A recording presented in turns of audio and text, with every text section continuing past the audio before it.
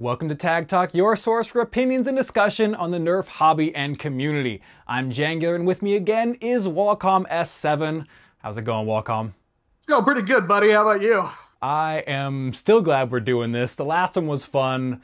Hopefully this one will be just as fun. So for those of you that missed the first one, the concept of this show is we have a topic, I know it, you know it, Walcom doesn't know it. So we're going to get his fresh opinions on it, and we will have a discussion. Pretty relaxed, pretty fun, and let's just get right on into it. So today, our topic is, should Nerf be pay to play?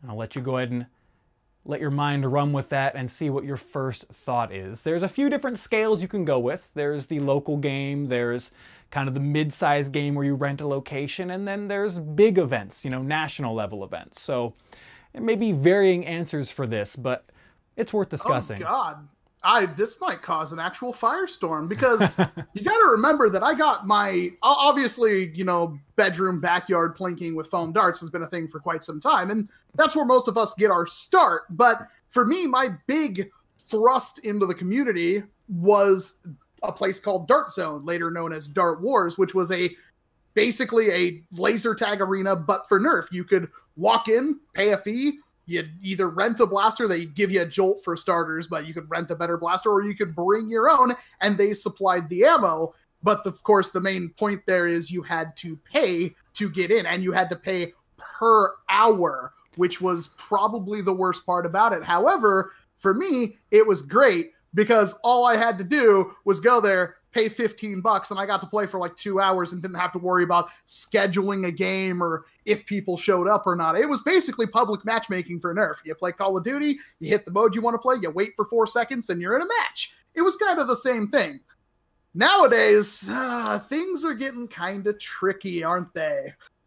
It's a different kind of atmosphere in terms of what people expect out of events. Now, I think it's reasonable to go to a, retail location and pay for their space since they are providing a service. That is, I think, very reasonable and something I wish we had more of, to be honest, because the concept of just being able to go to a location on a weeknight and get some Nerf in, fantastic. Love it, and was legitimately kind of envious of the fact that you had one near you, though the more you talked about it and I heard the stories from you and all that, well, the less it was as enticing. The great question of if that worked is, hey, are you still going there, or would you still be going there? And the answer is probably no. Yeah. Honestly, they had some issues there, and they never really seemed to fix them. And that's such a disappointing thing because it's such a cool model and such an interesting thing that they focused on kids, obviously, which, makes sense given the expected demographic of... You gotta make money! Yeah, but I feel like you should look into the adult side of it to cater to. I mean, look at Detroit Dart Club. Like, a lot of their parties are for adults. So, and it's one of those age-old things where when you market something to kids, that's your bottom line. That's what you're going to get there. But the weirdest thing, because we grew up in the 90s and stuff, you know this just as well as I do. When you market something for like older teenagers and stuff like that, kids think it's just as cool, if not even cooler. Absolutely. That's why they always aim to have the models on the toy boxes be a little bit older than the people they're marketing to. It's how they do things. So yeah, and really most of us in this hobby, we're big kids. Like, that's fun. Who doesn't want to be a big kid? I love it. A lot of people love it. And so having things that don't need to be catered to us entirely, because as you said, it's the bottom line. Getting those kids' parties and the kids in and out and all that, that's huge. That is super important. But having a couple nights a week where you really kind of go into the adult side of things, and not necessarily adult, but teen and up, and, modded blasters, and of course, I would love to see competitive nights. Let's be real, who watching this video right now hasn't dreamed of opening up their own private, Nerf arena business? And that was literally my entire point of starting my channel. Is if I ever make a substantial amount of money doing what I do, that is what I want to do for the rest of my life. I want a Nerf arena that I can toy with the layout, I can toy with the game modes, I can have it evolve along with the ecosystem and the hobby, and I want to make it the coolest place you can play this game. Because, of course, as you probably know this, because I think it inspired you to watch the series, but Gundam Build Fighters was like, yes, this is it. This is what I want. This is Nerf, and it needs to happen at some point. And you actually made that a reality, which is the scariest part of that. Now all we need to have is Jangular's Funhouse, and everything's all well and good. Don't get me wrong. I actually, like, a couple years back, maybe more than that, I looked at land prices, how much it would cost to rent a facility, and started trying to put together a business plan for something that could be kind of a central hub for games and whatnot, beyond just like the weekly stuff that, you know, the kids, bottom line, etc., but be a place for larger events and tournaments and stuff like that. And of course, being in the Bay Area, it's prohibitively expensive, so yeah, unless I magically won the lotto or had a excessively successful run on YouTube, would not be feasible. But the idea of having that location, having a pro shop where you could, you know, bring your blaster to have it fixed, tinkered on, upgraded if you aren't comfortable with stuff. The latest gear is there and available. I personally am a little kind of fixated on the pro shop because I don't know if I've talked about this, but I grew up in a bowling alley. My dad owned a pro shop in a bowling alley, so I spent my youth in a bowling alley seeing my dad work on other people's things and like fine tune them and make them better and stuff. So like, to me, that just, there's something fantastic about that. So having that kind of be available for our hobby is kind of like a pipe dream type thing. Like, we aren't there yet, but someday I would love to see that. It's getting bigger every year. Yeah. More and more people are entering the hobby. More and more YouTube channels are popping up. All these communities are getting bigger and bigger around this entire hobby. And with the push that companies like Dart Zone are doing, where they're putting out like Dart Zone Pro, which is meant for people like us to a degree. And if, like, God help us, Hasbro ever jumps in on that, this hobby could explode, because I very much believe this hobby is capable of standing toe-to-toe with like airsoft and paintball, if not higher, because of the high amount of customization that you can do in this hobby. The customization and the availability in terms of play space are two of the big things that this hobby has going for it. Now, the topic of airsoft and paintball is a whole different thing that we can get into another time. Believe me, it's on the list. Oh, I'm just teasing it. I knew that was coming at some point. So yeah, there's plenty we can get into there, but the reality is we're still growing. Like, we're still in the infancy of this hobby. So there's a ton that we can do still. And that is... Which leads us right back around to your question. Exactly. At the bottom level, is it okay for Nerf to pay to play? And let's start with basically tier 1, the wars that like we put on up here with the Borst Wars and stuff like that, where we just put it up on Facebook that we're going to a park and we're doing this thing. Should we pay for those? In my opinion, I think there should be a certain amount of money that goes towards that, because you've got a lot of people that don't play, that sit around and just referee. And even then, that shouldn't really matter. But it's the upkeep that these people are also doing. They're supplying darts, props. I know I had to buy a megaphone and stuff like that because we just didn't have one. And I was tired of my voice getting worn out and stuff like that. I've bought props and stuff for game modes in the past. And over time, yes, the club has built this up to a degree.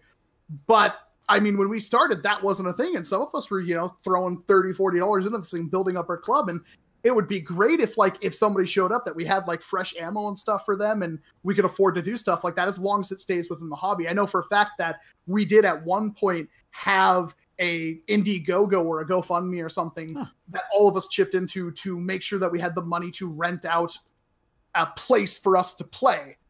Right. So... yeah, we've done similar in terms of, well, not quite the same, but we've taken a different route.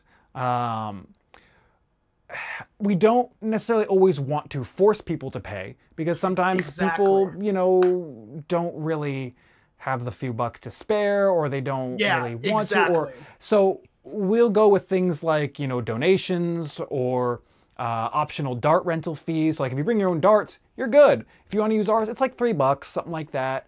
So there's kind of options and a variety of way to do it, because the reality is, as you mentioned, there's a lot of costs to running a Nerf group. And people may or may not be aware of it, but it's not just replenishing darts at times. It's, you know, field supplies, cones, like you mentioned, a megaphone to be able to have people hear you, which is nice at times, cover pieces, all kinds of kind of intangibles and stuff that you may not immediately think of. So that is something that you kind of have to consider. And for us, kind of on that topic of renting places, we took last year for our Barrier Foam Sports League, which is our BTA league here, we took our fees that we had taken from like dart rentals and stuff like that throughout the course of the year and put that towards renting an indoor facility for a winter game. So it didn't cover all of it, but the money that people put in helped go for that. So it's kind of like you're paying to help the group stay healthy. It's not like you're paying to profit or to be someone else's profit, but you're paying for the community to be better. And that kind of, to me, is the foundation of it.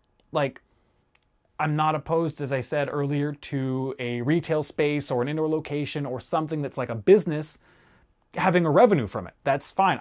The concept, as a side note here, the concept of people making their livings off of this hobby is wonderful to me, because that to me says that we're growing at a rate that is fantastic and we can support ourselves. So that's side tangent. Don't want to get too far into that. But yes, I think as long as it's not going into profit, then it can be a really good thing at that low level.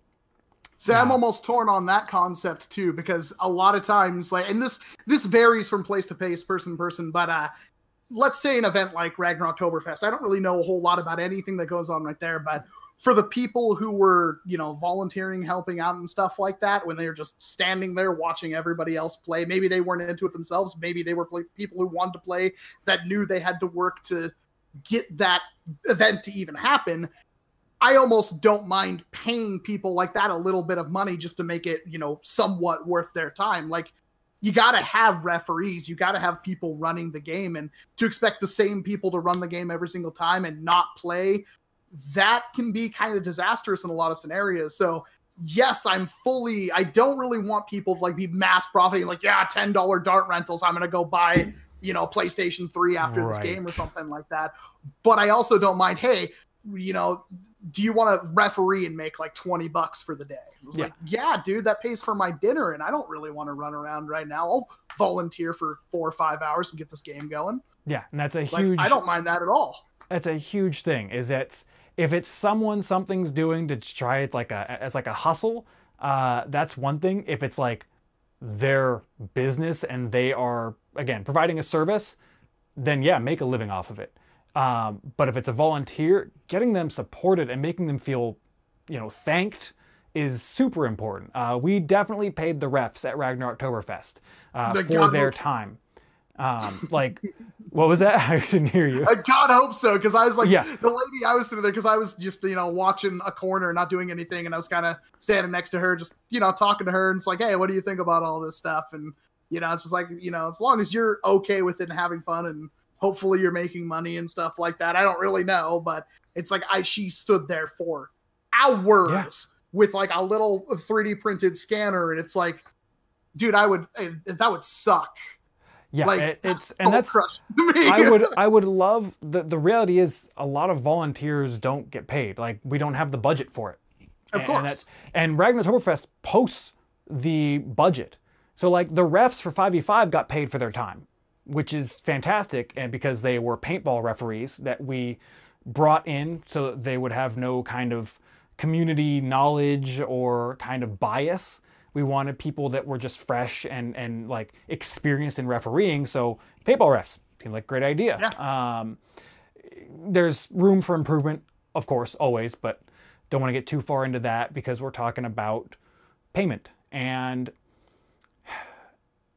I agree completely with you that I don't want some little kid to show up, you know, 11, 12 years old, you know, he's got a Maverick or something like that he wants to play. I don't want him to have to pay money. I don't even want him to have to pay a dart rental fee or anything like that. It kind of depends on a person-to-person basis, but I want people to just show up and play. I know that I was told, like, from Ragnarocktoberfest, sorry to keep beating a horse, but with Ragnarocktoberfest, some people were mad they had to pay, like, the, what, $5, $10 to get in? They thought it was a free event, and they were upset about that, and I'm sitting here like, I would rather pay at an event, any event that I go to, I would like to pay $20, $25 or, you know, what, have different levels or something that I can pay into in order to, like, make sure that the game is fun. Like, that's my most important thing. It's like, I'm not saying you can't have fun with no money, just shooting around people at a, you know, with friends at a public park or something like that.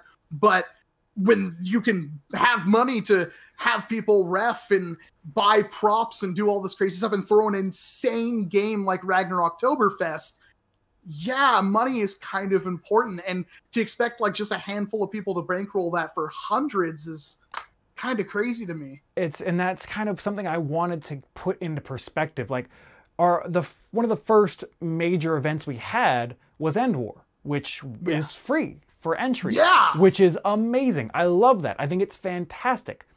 But I don't want that necessarily to become the expectation. I don't want that to be the standard, because the reality is, not every event has the funding to be able to self-fund. And that's kind of a strange sentence to say, but I think the point gets across. Not every major event can afford to do everything out of their own pockets. It's the unfortunate fact of it. And for us to continue to see more of these major events happen, a fee for entry is not a terrible thing. Like, this is a major event where people are flying from literally across the world. I don't like to use the word literally, but really, it was across the world. The other side of the world, people are flying to come to these events.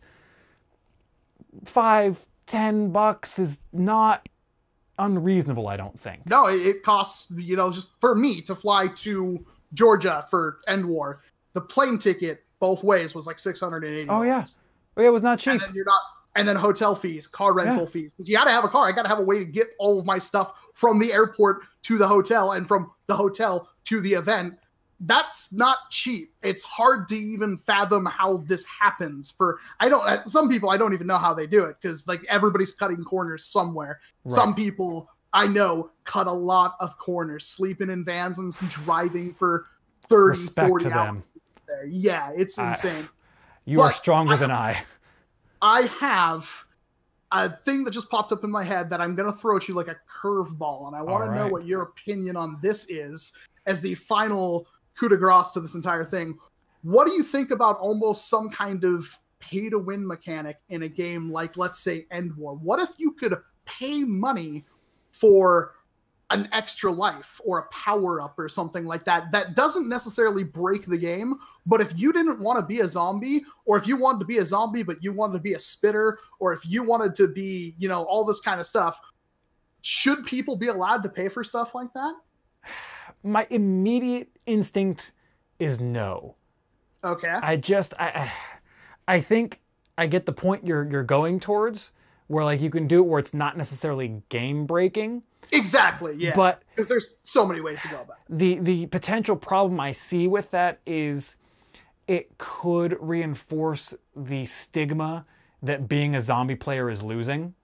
No, I know so many people. Well, there are people who go there just to use their blasters, and there are people who go there just to use their blasters. They get extremely upset when they get tagged. There's also people that just walk into the horde. They get there 2 or 3 hours of running around. They get tired, and they're like, screw this. I want to go tag some humans. I want to sit against a pillar like this, wait for some schmuck to walk by, and just walk out and just tag him and be like, hey, you're a zombie now. It happened to me so many times at Ragfest when I was not in-game.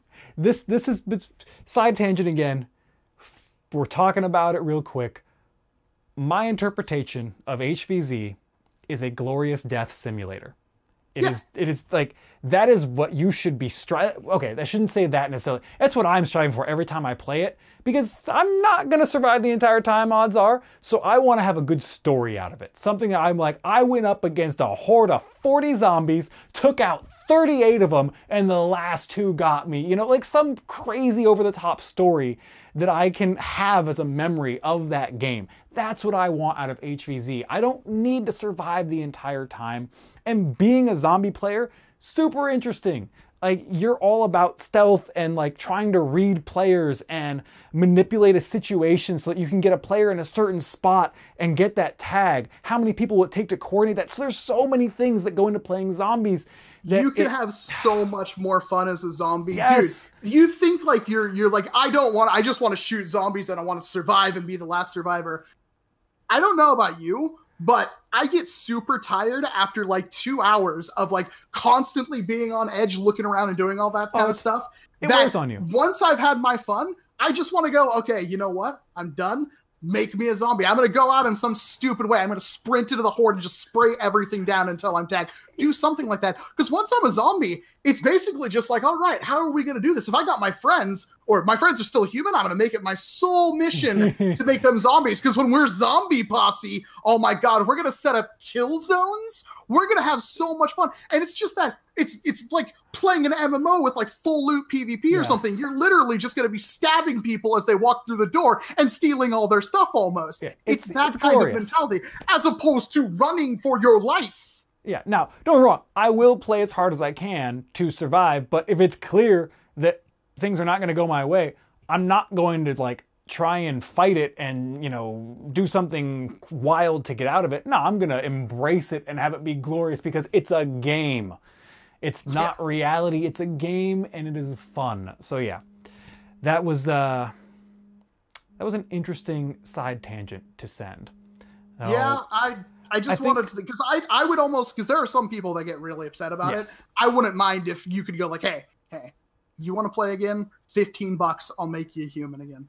That's an interesting like, concept. Some people would be like, yeah, because those kind of people, like, it's almost like they're just gonna get tagged out again anyway. You know what I mean? So like, I don't know how that would, like, I don't see a downside to that, but I get what, I don't want the stigma. Like, oh, you can, you're cheating the game by paying. It's devaluing the entire game. I can see that going on. There's some interesting kind of nuance to that, I suppose. But I think this is where we ask all of you what you think on this topic. We started with, should Nerf be pay to play? And we kind of meandered into a little bit of HVZ discussion. How far can you go? So, this may become a common theme on this series where we start with one thing and end somewhere else, but I'm totally okay with that. But as always, let us know down in the comments, are we foolish? Are we on the right track? Did we forget something? Want to hear from all of you. Foolish. Well, we know that. On the right track. I hope for that one at least. But if you're enjoying these so far, let us know. Hit that subscribe button so you can catch all of them in the future. Thank you so much, Walcom, for being here. I'm loving having you on this show, and I'm glad we're doing it. I love being here. So with that, thank you so much for watching. We'll see you next time. See you in an entirely different one.